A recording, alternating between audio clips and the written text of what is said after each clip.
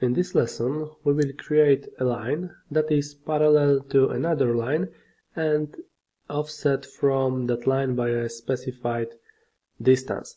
And let's create a sample line. Select line menu and select line from 2 points and to draw a line and right click to cancel line command. And from the line tools, select parallel with distance command and first specify the offset distance, for example 10, and specify the number of new lines and for example 7.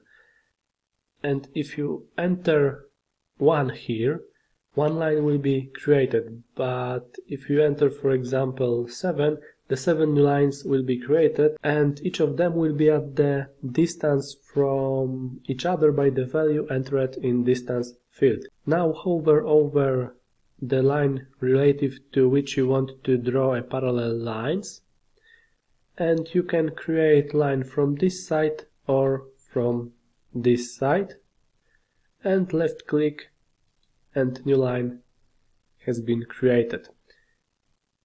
The command is still active, so change the number to, for example, 10.